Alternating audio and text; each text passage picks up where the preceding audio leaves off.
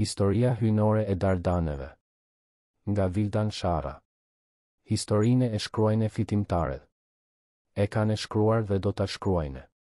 Por të mundurit e ruajnë dhe e tregojnë historinë të vërtetë ashtu si ka ndodhur. Historia nuk blihet, shitet apo vidhet. Historia është e pronë e askujt. Një popull që ruan traditat dhe gjuhën e tij është i pavarur, edhe pse në shekuj trojet e tij janë pushtuar, copetuar dhe populluar me endacake të huaj. Ne, shqiptarët, jemi vetmi kombë në Europë që edhe pse humbem shumicën e trojeve tona, i ruajtem gjuhën dhe traditat fisnike të trashëguara prej eterëve tanë pellazgë. Shqiptarët nuk e fituan pavarësinë në 1912, por formuan shtetin e ri shqiptar pas një roberie tokësore, shumë shekullore. Shpeh here, takoj persona që janë të interesuar apo kurioztare të njohin Shqipërinë dhe prejardhjen e gjuhës shqipe. Disa prej tyre janë studiues, profesore, përkthyes, historiane, që japin leksione historike nëpër universitete dhe stacione televizive. Në pak minuta ata mësojnë historinë e gjuhës shqipe, nga e kanë prejardhjen shqiptarët, greket apo serbët. Dikush me dëgjon, hesh dhe shkon. Me disa të tjere biseda nuk mbaron. Ata njohin historinë e shkruar prej grekerëve dhe romakëve. Qysh në lashteshi, greket, romaket dhe me vone serbet i kushtuan rendesi të veçantë historisë. Dhe e shkruan shumë më bukur sipas qejfit dhe tekave të tyre. Dhe e kanë arritur misionin e tyre, e kanë brajnashet shpelare trute, njerëzimin me historitë e trilluara greko-romake. Por historia ka themelet e saj të pafundshme dhe të patundshme.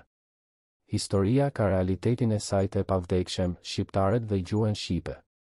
Zhdukja e mbive të dheut pellazgëve gjatë periudhës së bronzit. Pellazgët kanë qenë banoret e pare në pellgun e mesdheut. As që mund të diskutohet. Si pellazgët, edhe gjuha e tyre janë të periudhës para indo-europiane. Hesiodi i përshkuan pellazgët të mbire nga dheu si banoret autoktone të mesdheut. Virgili shkruante, "The tale goes that the old Pelasgians who held this Latin country, Italy, who knows when." Shqiperohet, rrethimet thone se pellazgët e vjetër ishin zotër të këtij vendi latin që nuk i dihet se kur. Duket qartë nga këto rrjeshta dhe shumë shkrimet të tjera, pellazgët ishin banoret më të hershëm në kontinentin evropian dhe përreth brigjeve të detit mesdhe. Edhe pse nuk bën një përshkrim të plotë historiografik të botës pellazgë, Virgili na njeh me realitetin historik të gadishujve të sotëm ballkanik dhe të Apenineve. Herodoti i quan pellazgët dhe pasardhësit e tyre iliro-dardane, barbare, të pacivilizuar eti. Logjikisht, si munden fiset apo popujt paqësore dhe të civilizuar të pushtojnë dhe jetojnë me popujt barbare? Është sikur të krahasosh delet të shkojnë e të bashkëjetojnë me ujqerit e uritur. Por Ciceroni, Aristoteli, Plutarku, Gjosefi dhe shumë të tjere i quajtën shkrimet e tija historike, të pasakta dhe të trilluara. Tukiditi e quajti Herodotin babain e gënjeshtres.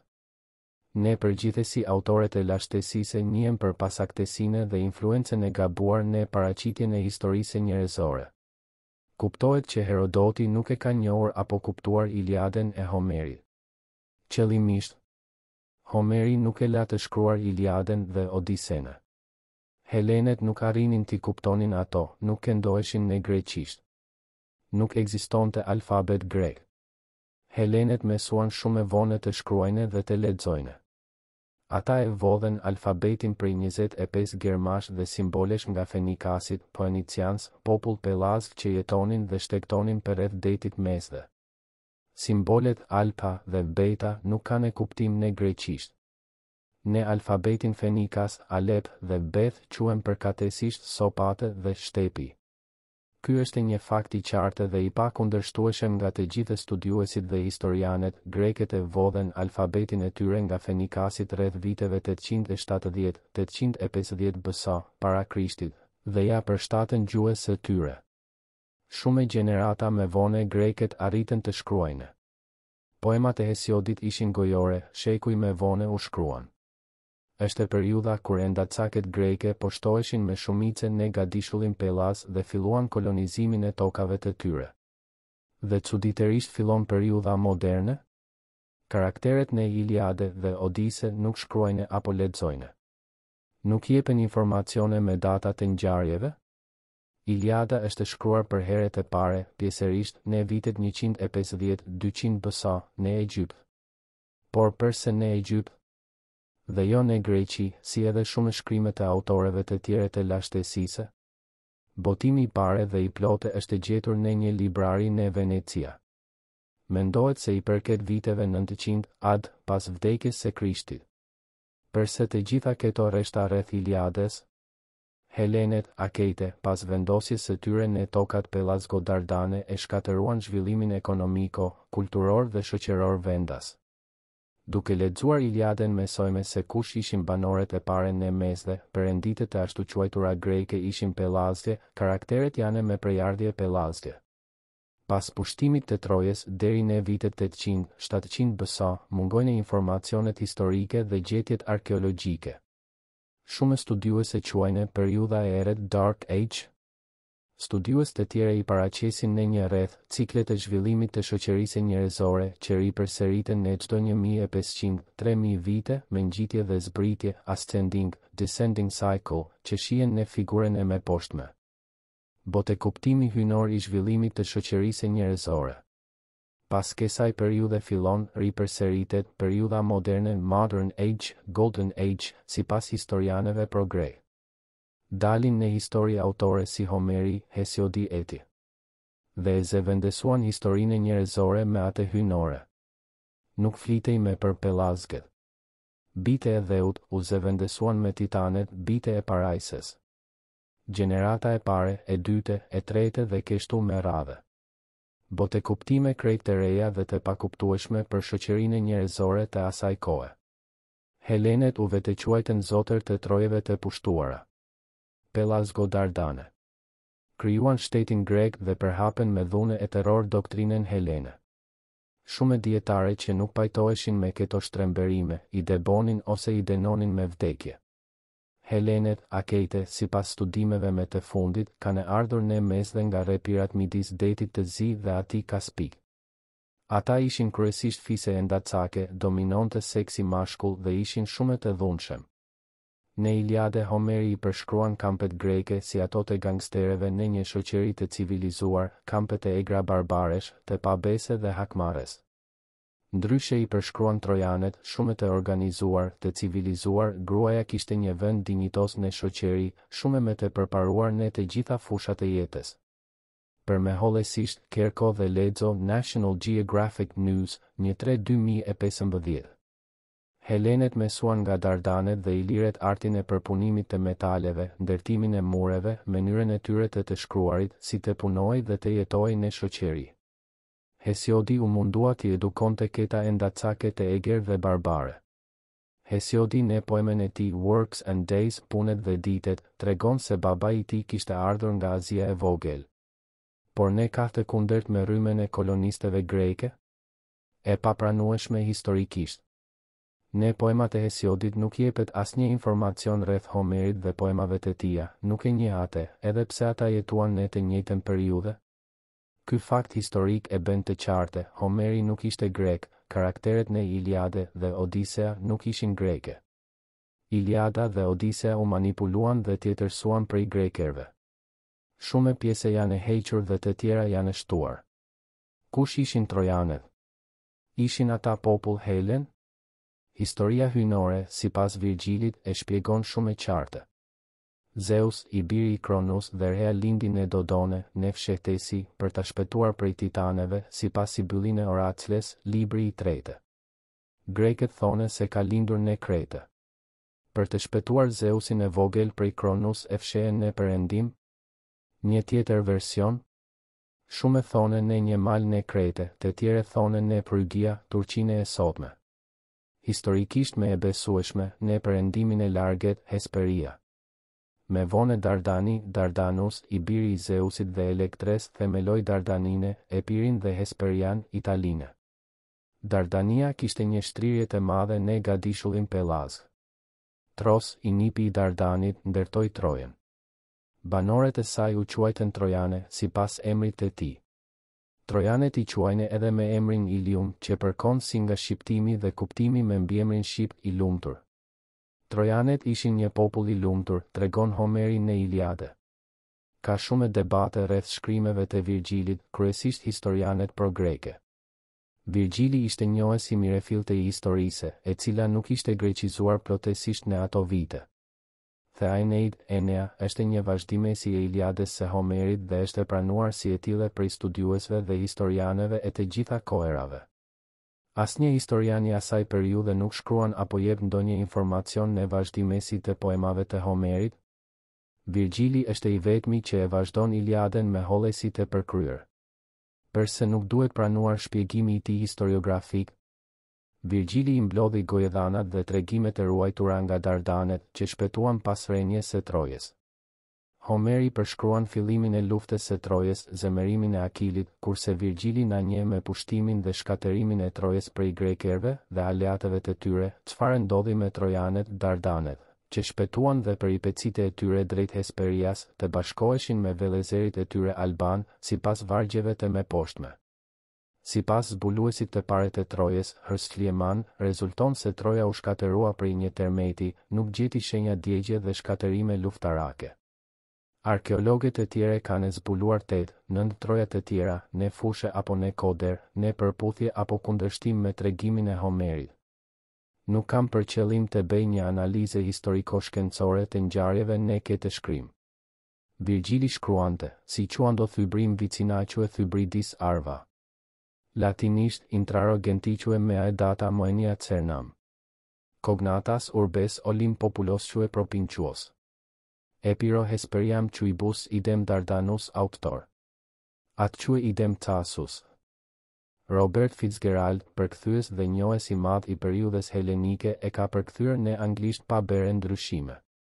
Virgjili, anglisht, if one day I, Enea, shall enter Tiber stream, and Tiber fields, and see the walls my people have in store for them, then of these kindred cities, neighboring nation, in Epirus, and in Hesperia, both looking back to Dardanus as founder.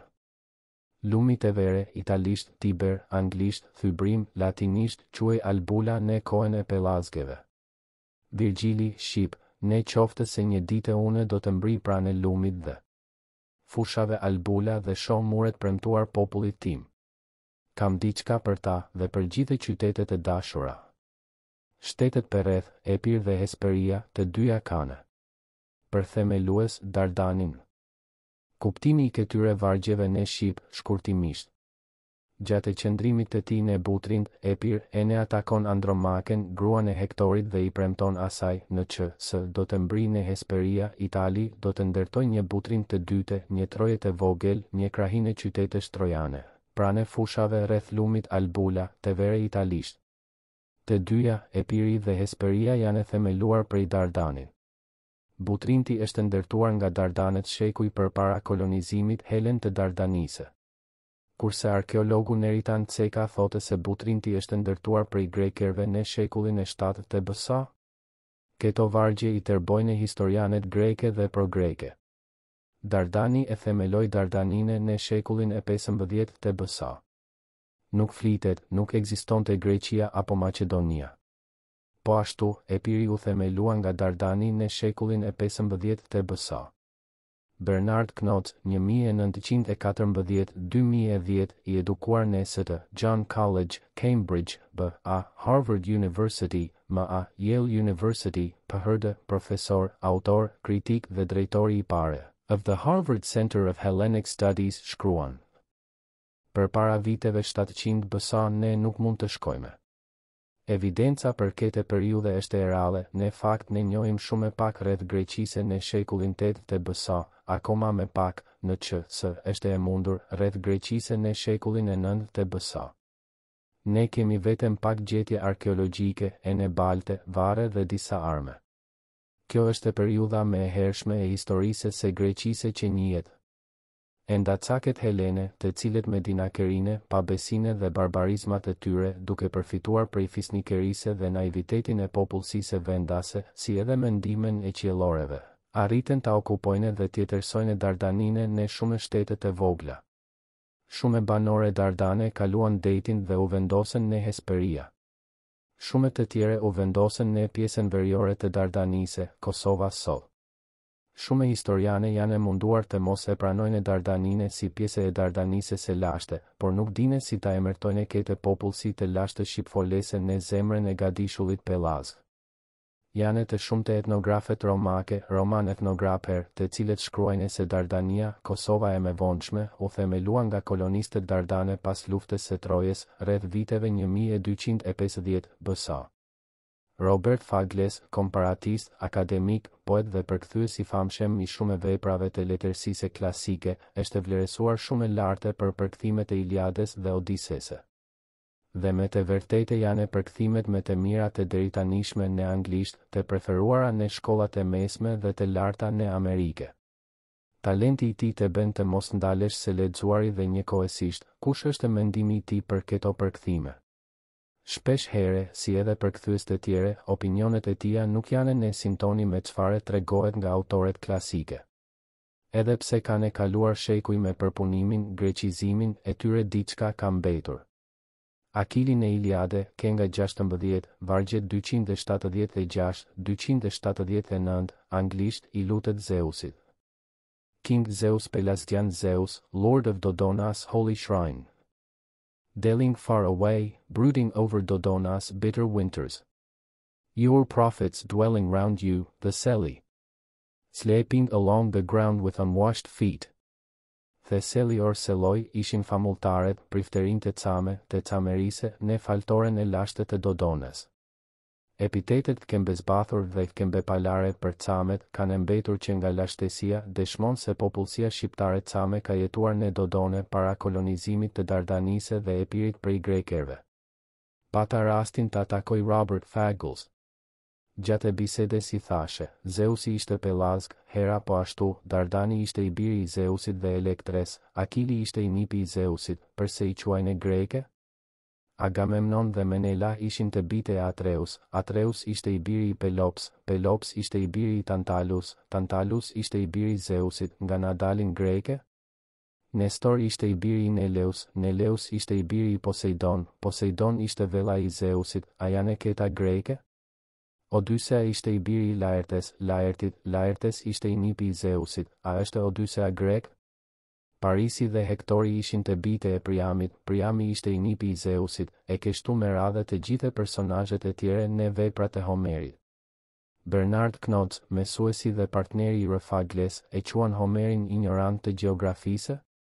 Është Homeri ai që e ngatëron pozitën historiografike të Dardanise?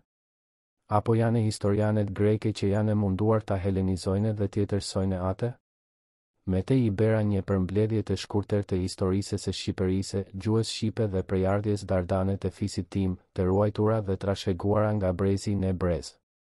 Në vitet 800-700 BS, popullsia greke në Dardani u shtua shumë. Si rezultat I mbi popullimit u krijua një kaos I madh. Shumë historianet e kohës e kanë quajtur kriza agrare.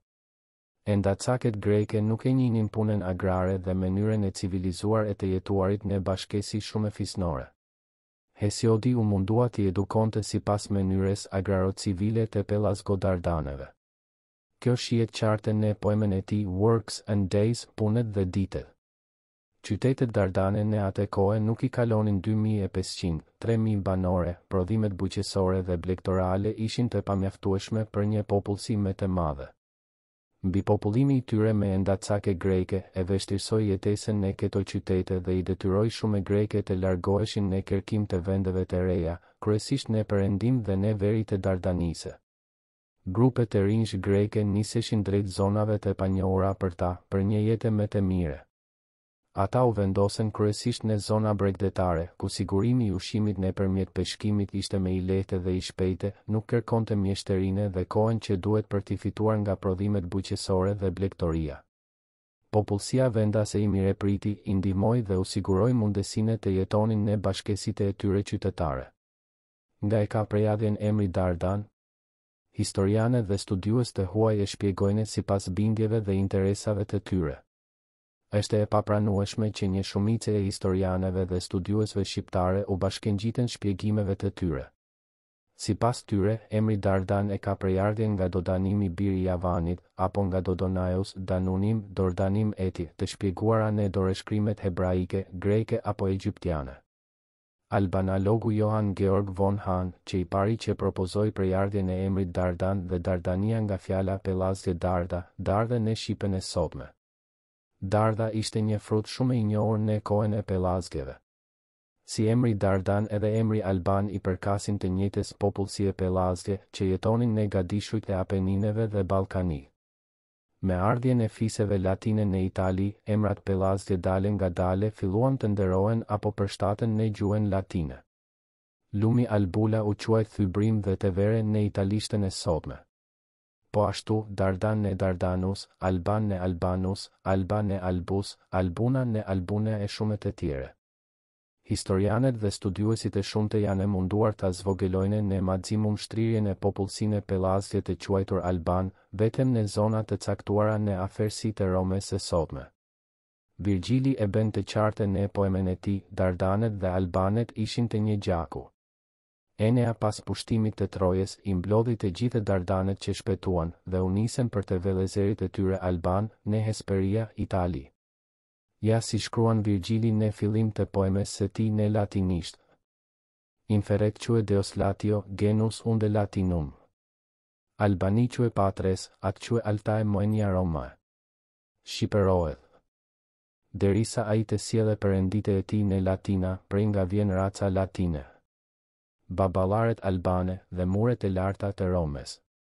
Emri Alban rrjedh nga fjala pellazgje alba, i bardhe, bardhosh në gjuhën e sotme.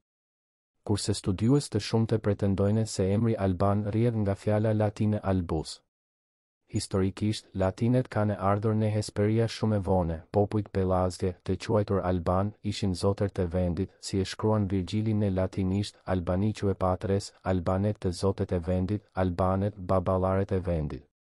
Virgjili në veprën e tij nuk u përkushtohet banorëve të hershëm pellazgo-alban, por është në mbrojtje të vizionit latino-roman dhe i dedikohet asaj epoke, si edhe greket epokes helene.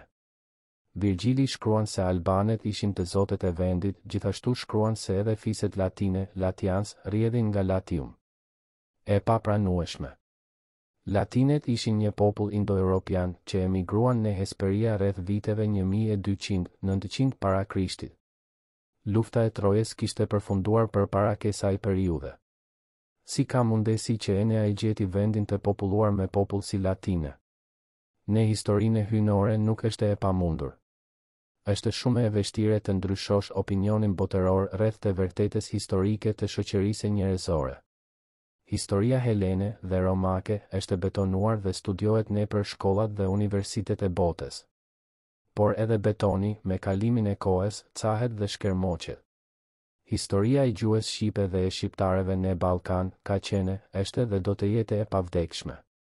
Ekzistenca e tyre i tmeron fqinjet përreth. New Jersey, USA. Continue reading. Shpërndajeni, abonohuni dhe bashkohemi në aventurën tonë të re në YouTube.